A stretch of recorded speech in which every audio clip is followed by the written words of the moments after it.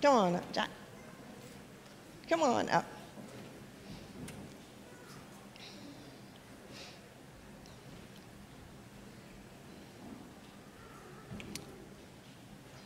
All right.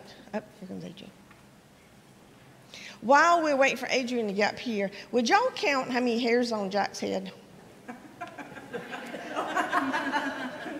Jack, while she's counting yours, I'll stand right here. Will you count how many hairs she has in her head?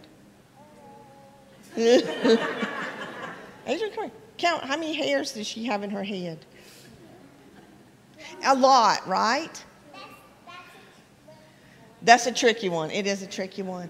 But did you hear in the scripture today, Jesus knows how many hairs we have on our head. For some people, it's easy. None. And then for some of us, it's easy because it's a lot, right? But he knows the number of hairs that are on your head. He knows so much about you. So, Jackie, you know what? If he knows how many hairs you have, he also knows how many eyelashes you have. Isn't that incredible? That God would know that much about us? How many of you have ever seen a bird outside? It's called a sparrow. It's just a little tiny bird. Just a little tiny bird around. You've seen one of those? Do you know they go to work during the day and earn money so they can go buy bird seed?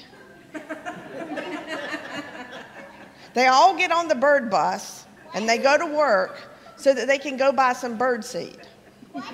Yeah. Yeah, that is super silly. But we feed them, don't they? And sometimes you just find them out in the grass. They're finding their own seed out there, aren't they?